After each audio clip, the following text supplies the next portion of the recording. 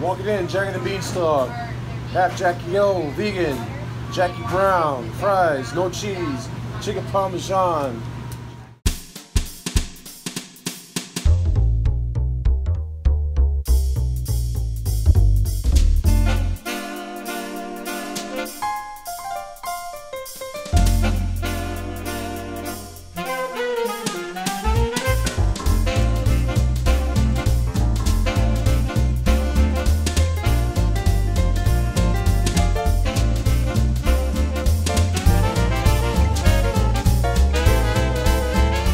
We're truly the grandmother from Jersey making, you know, the meatballs and the Sunday gravy, and etc., etc.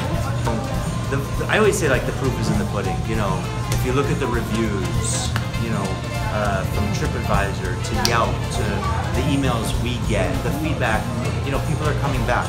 I think they love the whole experience, and I think they feel comfortable here.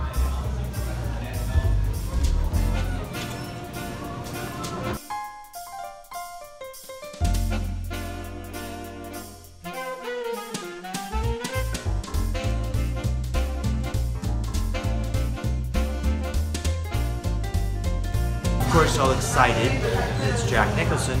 He would text his friends and his family and say, "I'm cooking for Jack tonight," and they would tease him and say, "You don't know Jack." So he said, "Okay, great, I'll show you." And this went on many times. So when he was ready to do this, he said, "I'm going to call it Jack's." And it sort of morphed into this idea where it celebrates all the famous Jacks or Jackies. It could be characters from shows. We have a dish and an image called the Jack Dawson, which was Leonardo DiCaprio's character in the Titanic. So stuff like that.